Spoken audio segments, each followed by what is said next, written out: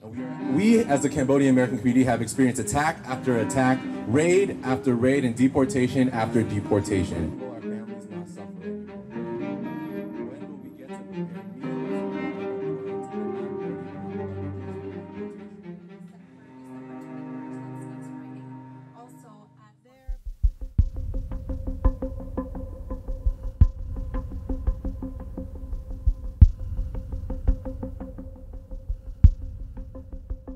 I see myself as an American. I was there when I was like 5 years old.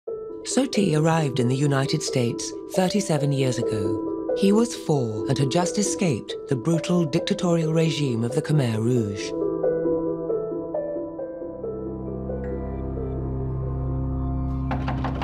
He was playing with Emma. They knocked on our door. I answered the door and they said they were from immigration. I knew that they were gonna take him in.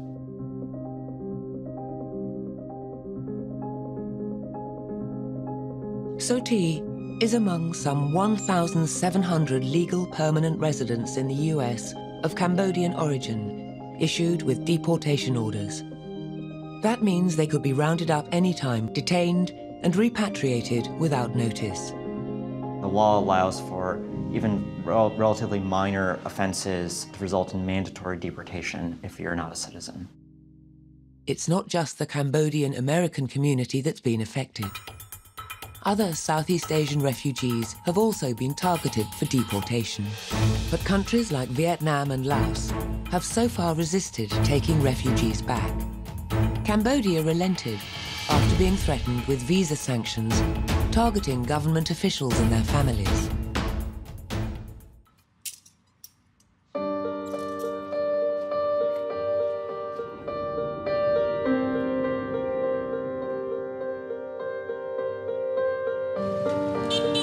I know nothing of Cambodia. I didn't even know where it was on the map. I started thinking about my family, my friends, and my little daughter. Hey, honey. Hey, sweetie. Hi. I gotta tell myself that you just gotta deal with it. Go forward and be strong and try to make something out of yourself here. These deportations are unfair, destructive.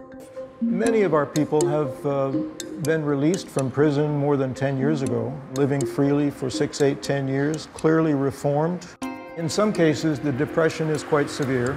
Some of them are just lost. We've had some suicides, I think about half a dozen. Arriving in Cambodia the same day as Soti was another Cambodian American, John Shrang Lee. These are depression pills. I'll just take this pill here, one pill, and then it'll knock me out. I go to sleep.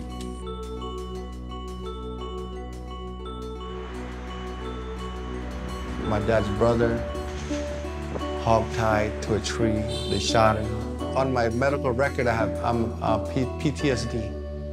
It's that bad. John sought asylum in the US when he was 8. But 12 years ago, when he was 39, John was convicted of a gun possession charge. He was sentenced to 2 years in prison. A decade after he was released from prison, during a regular mandatory check-in with ICE, he was suddenly detained, then deported to Cambodia. It happened barely 3 days after his father died. I never get to bury my father. It affected me real bad that I wanted to commit suicide.